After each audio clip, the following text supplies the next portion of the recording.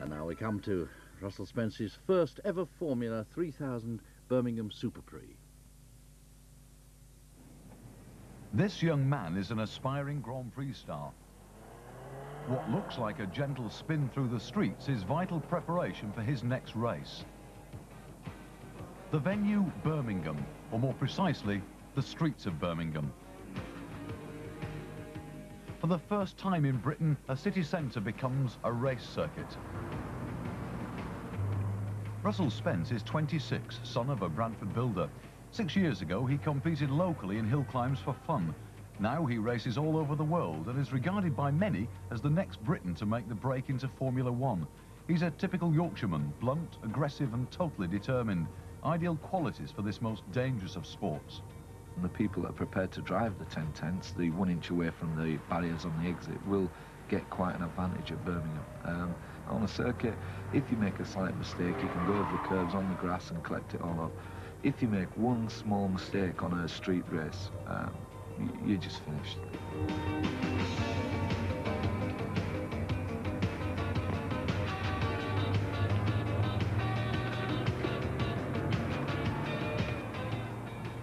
The circuit's full of unique challenges thrown down by designer John Richardson. Up here we're going to be touching about 150, 160. You know, the only thing, the bump there seems rather a lot for the braking area. Yes, well, we've taken out a substantial amount of the bump, and really it's about as much as we can get for the road to be usable in normal condition. Yeah. And I think this is where it comes down to the skill of the racing driver, picking his line. Again, yeah.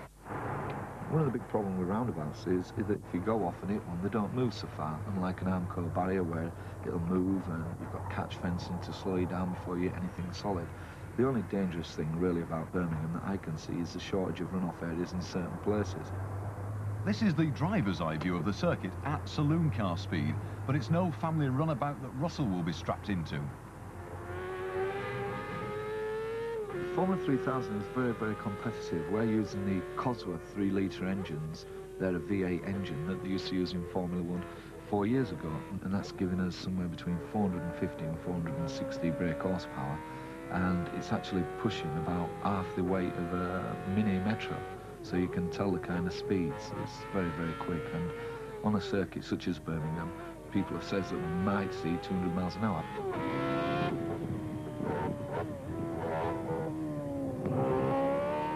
Russell's rise through the sport has been nothing less than meteoric.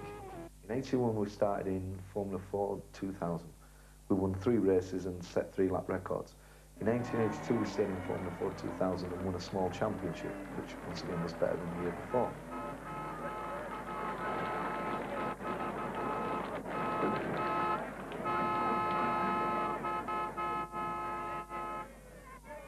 In 1983, we won 3 championships in Formula 4 2000. We won the European Championship, we won the Donington Championship, and we were the first British driver ever to win the Golden Lion Championship. So that was an improvement. In 1984, we got into Formula 3.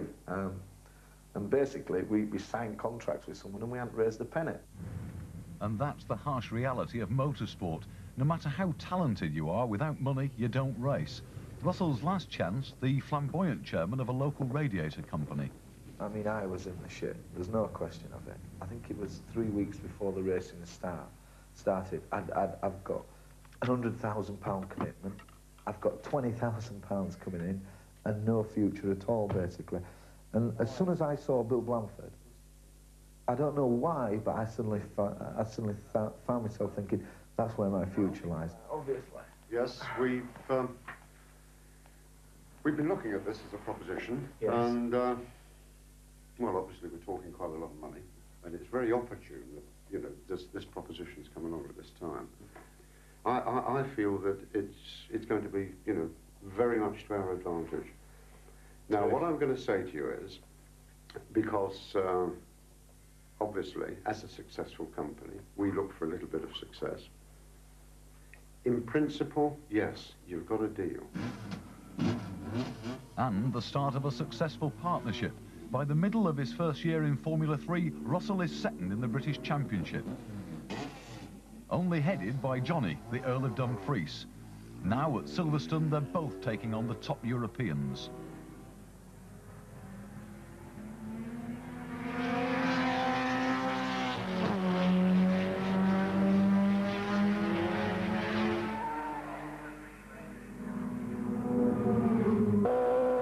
The starting grid for the race is decided on practice times. At this level, hundredths of a second are vital.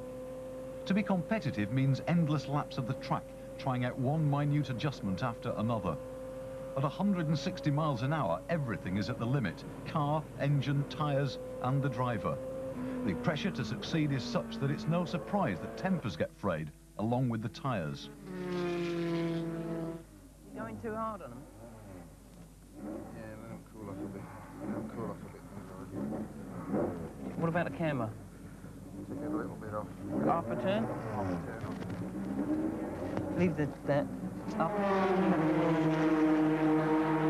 Richard, jack the back up, please. What have the overheated ones?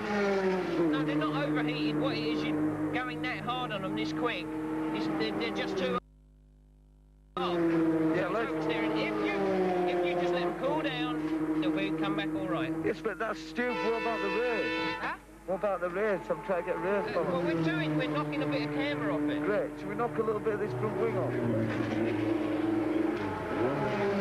seems as though the steam's working much better. They don't tell did it now. Let them cool off a bit. Right. Throw some water on them if you've got some. Yeah. Just cool them off a bit and leave them for a bit. Let them cure up a little bit more. That isn't too hot, is it? Water off. Yeah. Team manager Glenn Waters has seen it all before. As a chief mechanic for Lotus, he helped Mario Andretti to a world championship. Now he has to cope with Russell and his problems. Glenn. Hello, just a minute, Russell. Go on. It's all right? Bit more water, and just turn it as you do it. Take it off. I can't take it off. You've got nothing else to run on. I've got that here. No, you ain't running on that. Right, we won't run. Wait, yeah. listen, just calm I'm down. not fucking going out with a tie with an hole. It ain't got a hole in it. What if it's all blistered? Just calm down, just please. What times are we doing, Glenn? 24.5 is a good time. Who's quickest? 24.1 Burger.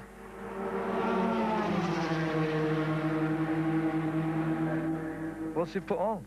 Another A. Hang on. So we're putting as a D on. We don't have any D's mounted. He's got to mount another one. We'll probably try it for tomorrow in a warm-up. So shall I try this now? That's what I'm saying. We try this. Right. Don't go too hard on it. If it shows any signs of getting a bit slidey at the back, come in.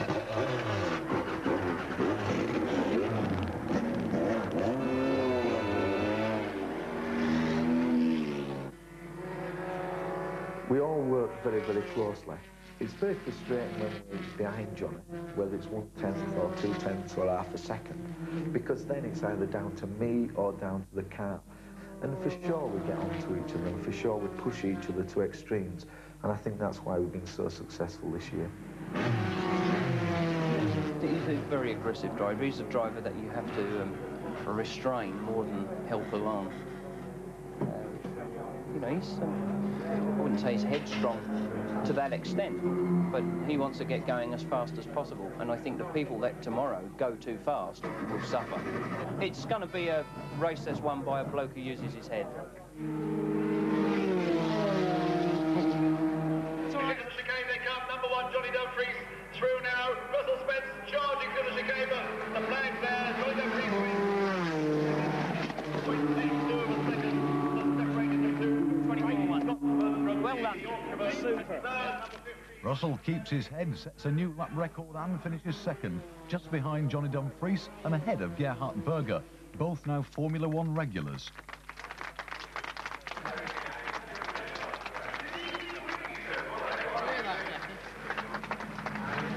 You were quicker than me at the chicane and Cobb. Yeah, but you were good. You were great round here and great round at the back. Oh, felt good. I mean, in racing you get a lot of problems. I mean, there's a lot of self-doubt. I mean, if you're in a bad car and you're finishing 5th, you start to wonder whether it's you or the car. All the way through this, the family's never doubted me, which is a really special thing, and they've always supported me 100%, both financially and morally. You know, everything I've always done, they've always backed me with. Young men want to do stuff, you can't stop them. There's lads climbing mountains and everything. And I think all you can do is support them and make it as safe as possible for them to do the thing they enjoy doing. I'm always pleased when Russell does well, but I never can bring myself to sort of watch him. There again, I'd never stop him, and I'm just so pleased that he can do what he wants to do, because that's the main thing in life, really, doing what you want to do. 84 saw another Mrs. Spence.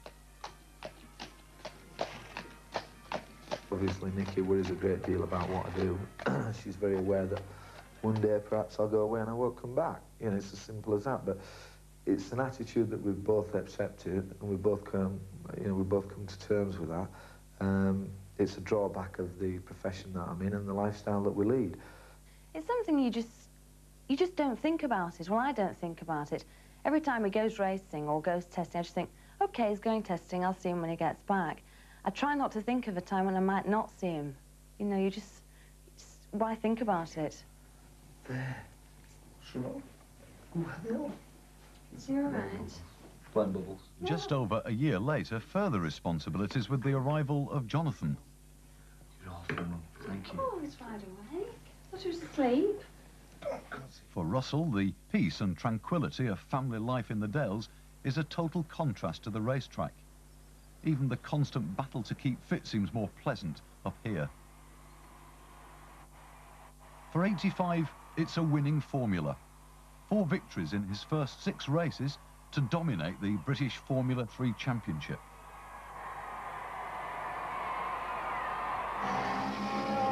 This is what he's aiming for, Formula 1.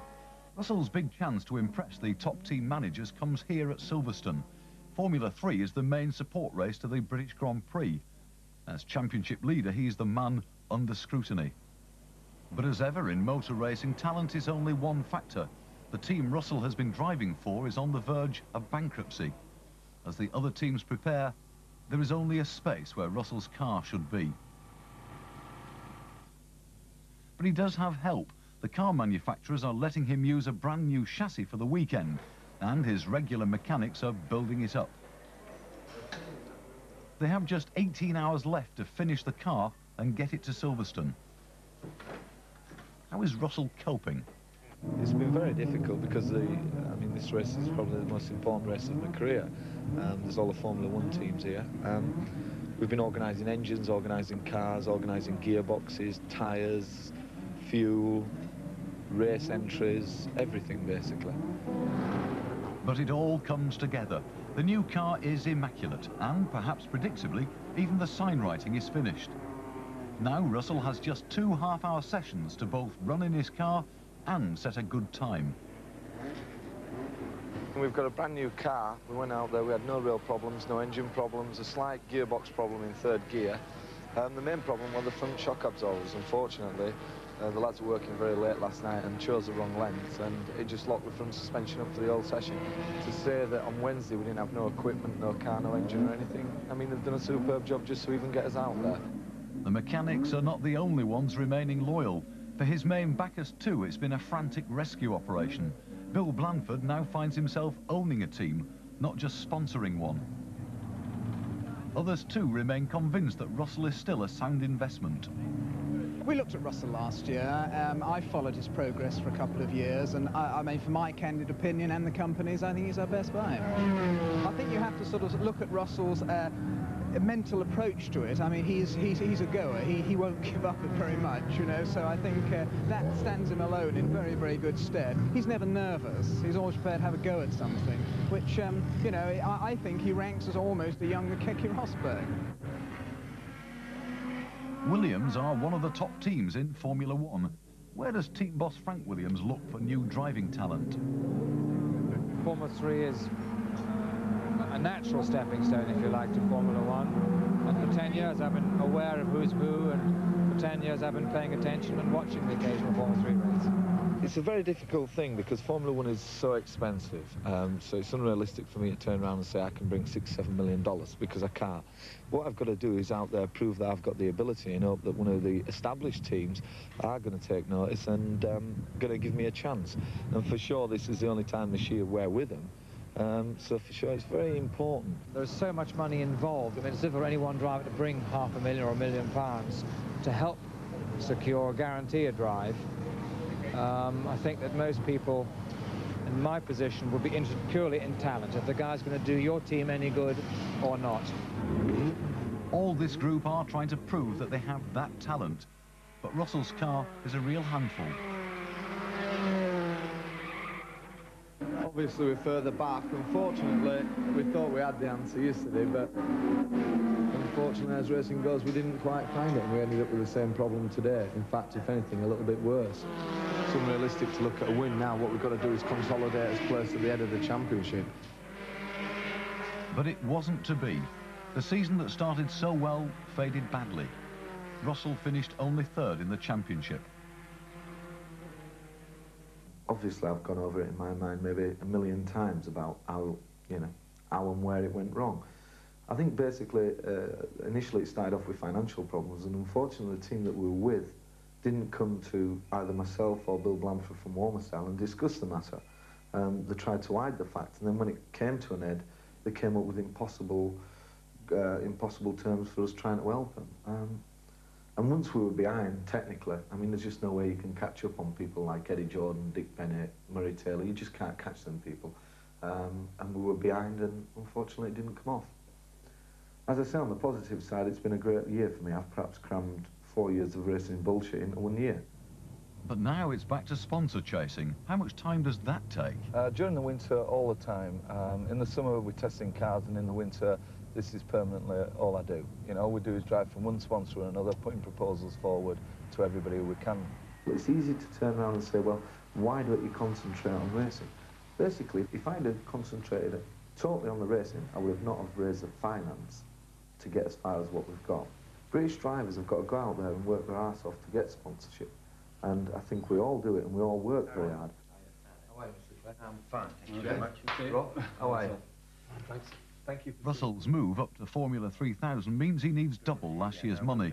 At this level, he's selling not only himself, but the events. Birmingham is a street race. It's going to be the first street race in England. So from the point of view, it's impossible to get marquees around the circuit because obviously there's existing shops and that. What we're going to have to do there is organise hotels, and I think if Mount Lee get involved, I think it's something that we're going to have to move on very, very quickly. We've seen Russell's progress over the years, been very impressed. We feel that as a Yorkshire-based company, we ought to be looking to support someone like Russell from Yorkshire. And we believe that it will be an investment for us in the future. We, at this stage, can use hospitality at races, and there's always more interest if you've got somebody involved in the race than just taking people to a meeting and watching a lot of cars go round.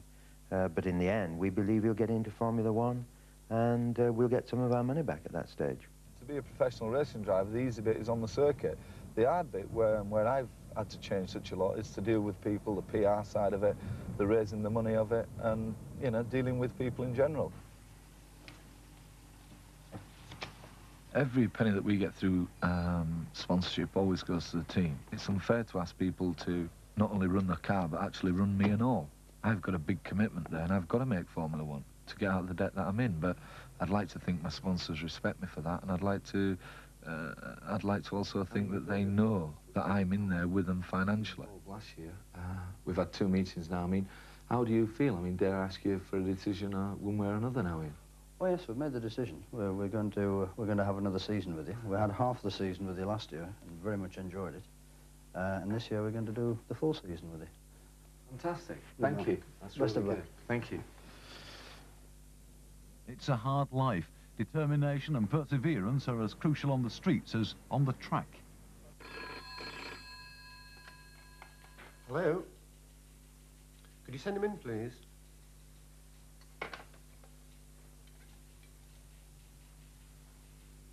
A definite answer is very much the exception, either way.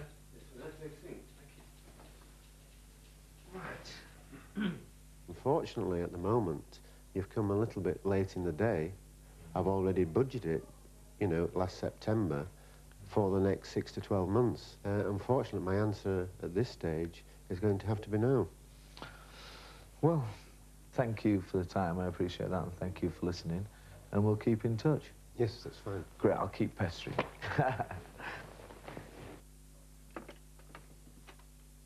Our budget is 300,000 this year, which is a lot of money.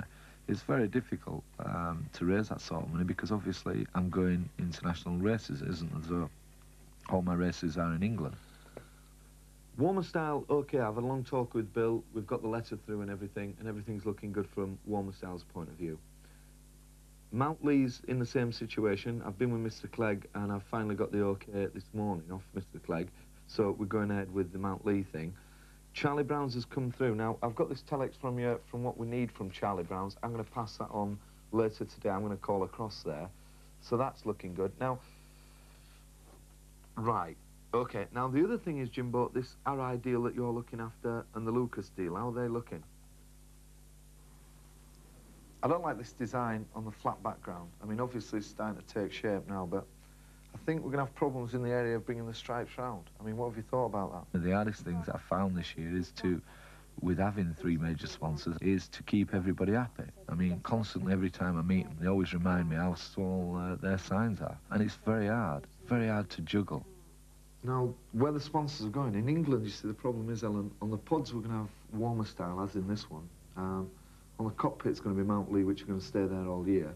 And on the tail back there, it's going to be Browns. But for Europe, Warmer Style gets dropped off there and gets put into there, and Fiat Alice come onto the pods. Yeah? They are ideal. I think it's $5,000, $2,500. OK, then. Well, look, I'll get back to you on it. Thank you, bye.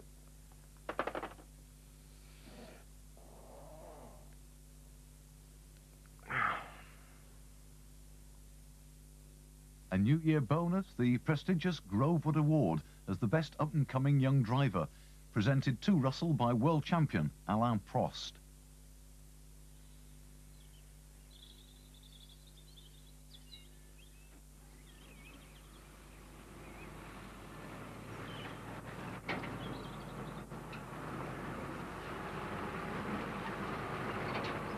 With the season approaching, Russell can finally get back behind the wheel.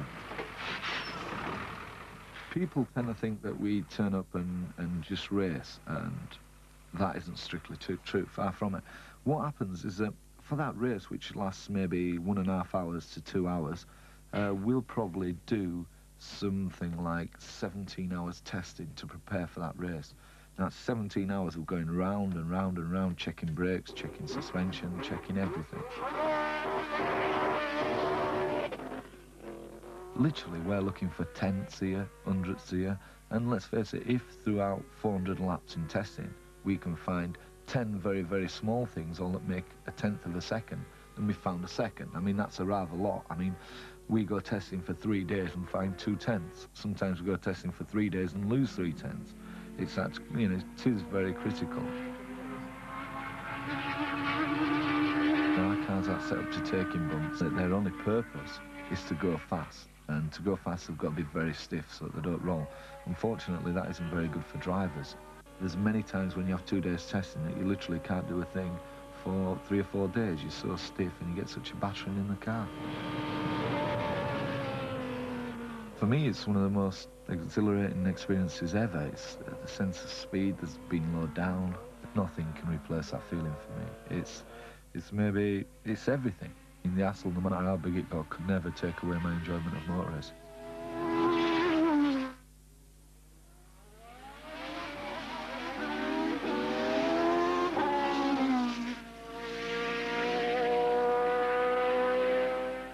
Russell is definitely the next British driver likely to succeed and get into Formula One. Racing for Britain basically is an organisation dedicated to support drivers at lower levels, from Formula Ford 1600 right the way through into Formula One. We have achieved this twice to date. We assisted Martin Brundle, who now drives for the Tyrrell organisation, and Jonathan Palmer, who drives as Axpeed in Formula One. without a doubt, Russell is the most promising of the up-and-coming breeds. I'll be there. It might take me 2 or 3 years to be as good as someone as Prost, to learn about turbos, to learn about Formula One cars. It might take me 2 or 3 years for a team such as Williams to turn around and think, look, you're a good driver, we're going to give you an opportunity now of winning the World Championship. But I'll get there. Even with that determination, this year has brought Russell little success. But a change of teams 2 weeks ago has brought a change of fortunes. In Birmingham, watch out for the Bradford Builder.